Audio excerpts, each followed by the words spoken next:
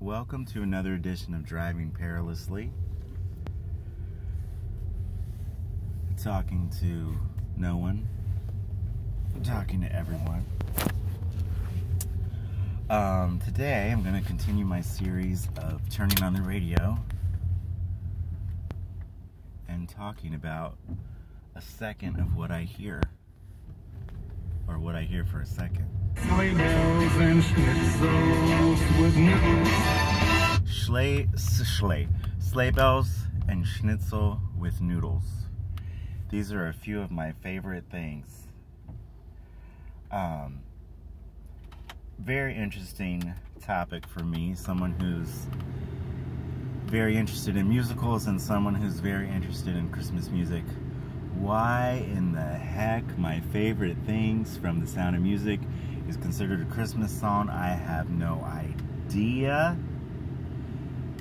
Yes, it mentions brown paper packages tied up with string. Have you ever had a brown paper package tied up with string underneath your Christmas tree? No. So that's not a Christmas present. That's something that's been shipped, which might be a present.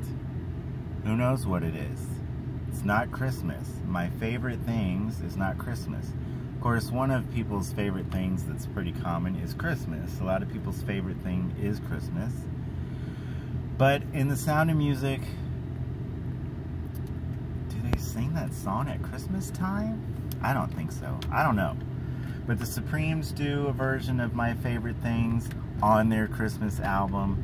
Sandi Patty does a version of My Favorite Things on her Christmas album. But that particular Christmas album is a masterpiece. It's like watching a master sing with a full symphony orchestra with a whole evening of a wonderful program, and it just happens to include My Favorite Things. So she can intertwine that with Tchaikovsky, Nutcracker, and all kinds of other Christmas things, and that's fine with me. But My Favorite Things has nothing to do with Christmas. Mary J. Blige put it on her Christmas album. Are you kidding me? Another underrated Christmas album. If you don't like Mary J. Blige, it's because you haven't listened to enough Mary J. Blige. Go ahead and check out her Christmas album. It's awesome. Just listen to My Favorite Things when it's not Christmas time, because it has nothing to do with Christmas. So, My Favorite Things is from The Sound of Music, which is Rodgers and Hammerstein's masterwork, or one of their masterworks.